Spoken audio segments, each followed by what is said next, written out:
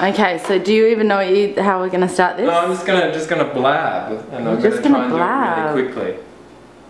All right, so are we going? It's already going. It's rolling. It's rolling. It's rolling. It's rolling. Hello. Okay.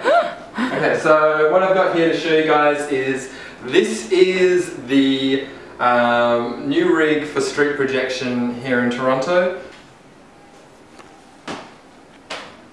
At the bottom here I've got the battery, which is a deep cycle 12 volt 115 amp hour battery. It should have enough power to run the projector for at least an hour or more.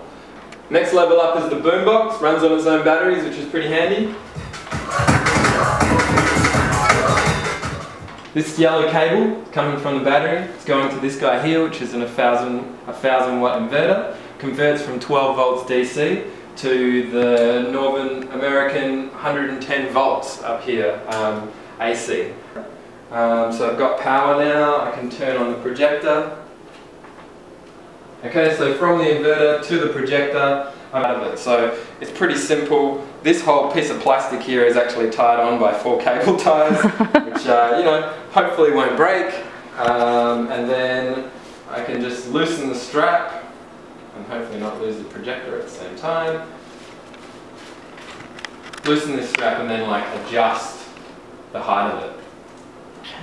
Okay, so for now we've just got an iPad to kind of do some stuff with, connected via the HDMI cable, and it basically just mirrors everything that's on the screen here, which means I can run pretty much any app, but like for example I might use Sketchbook Pro.